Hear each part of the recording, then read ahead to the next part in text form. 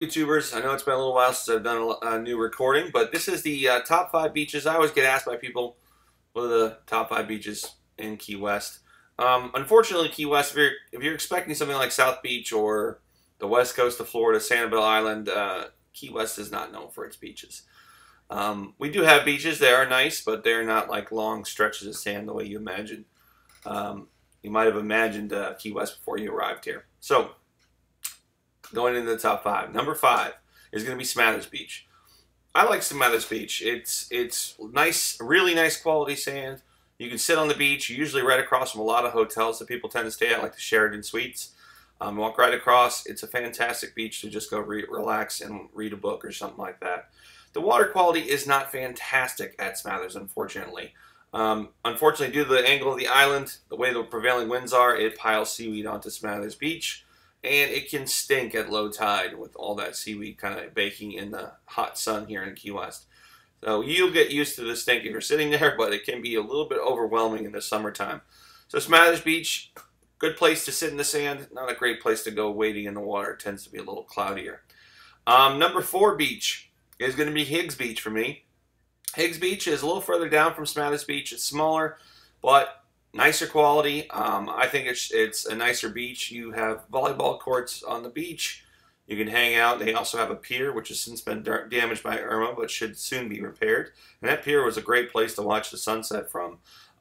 Higgs Beach also has a restaurant there, Salute, which is really cool, so you can go eat right there on the beach. So Higgs Beach is a great hangout spot, for sure. I like Higgs Beach a lot. Number 3 is going to be the Southernmost Beach. At the Southernmost Beach Cafe, there is a small beach with another pier. Now, many people go up to that resort and think, oh, that must be owned by the Southernmost Beach. It is not. It's a public beach. You are able to go there without buying anything at the restaurant, so don't feel obligated to spend money at the restaurant. They do not own the beach. It is a public beach, sorry. Southernmost Beach is nice because it has the pier. It's at the end of Duval Street, so you're already kind of in the mix of things. It's easy to go downtown from there. Plus, you have the Southernmost Beach Cafe right there, which is great for breakfast, lunch, or dinner. And they have a good happy hour. You can get all the drinks you want right there on the beach. And it's a pretty easy access to a nice bar while you're sitting on the beach and having a good time. So I really like Southernmost Beach. Number 2 beach that I like is, I know it by the old name, Bum Beach, but that has since been cleaned up substantially. It is Simonton Beach at the end of Simonton Street, all the way downtown. Excellent water quality there. A lot of current rips, go through that front of the beach, so it clears out all the seaweed.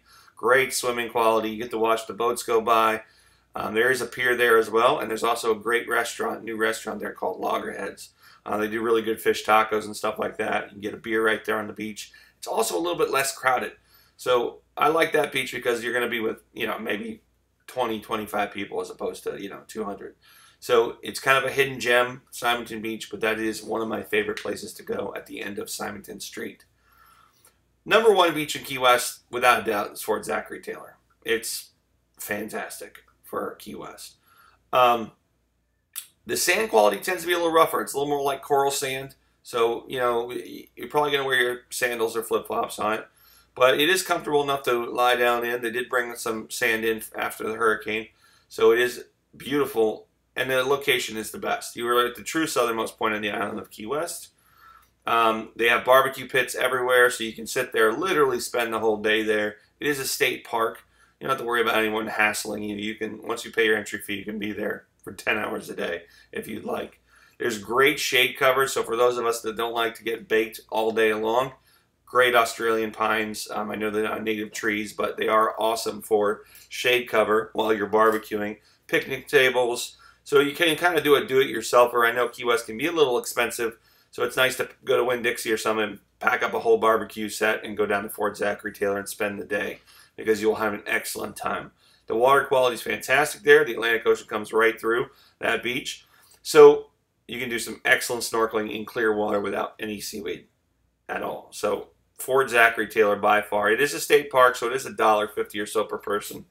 Typical state park. But by far, number 1 beach in Key West is Fort Zachary Taylor. Now, if you're lucky enough to be able to charter a boat to go further out, there are 2 amazing beaches. Well, more than 2, but the 2 I'm going to talk about are Boca Grande Key. So you can hire a private boat, a six-pack boat or whatever, and say, hey, I want to go to Boca Grande for the day. It's about 13 miles to the west of Key West. Pretty easy access to it. Deep water channel, gorgeous. Kind of looks like the Bahamas. Long sandy beach. You're out by the Marquesa Keys. There's nobody around. It is beautiful, beautiful, beautiful place if you can get a private charter. Another excellent point is Snipes Point. About 3 football fields of white sand. It looks like the Bahamas. Again, so if you can do a private charter, see if you can either go to Boca Grande or Snipes Point. And that's a pretty amazing place to go hang out as well. And those are the best beaches in there off the coast of Key West. So I hope this helps you guys figure out where you're going to end up spending your time soaking up the sun. But those are the top 5 beaches in Key West. Thanks again, guys. Don't forget to hit subscribe.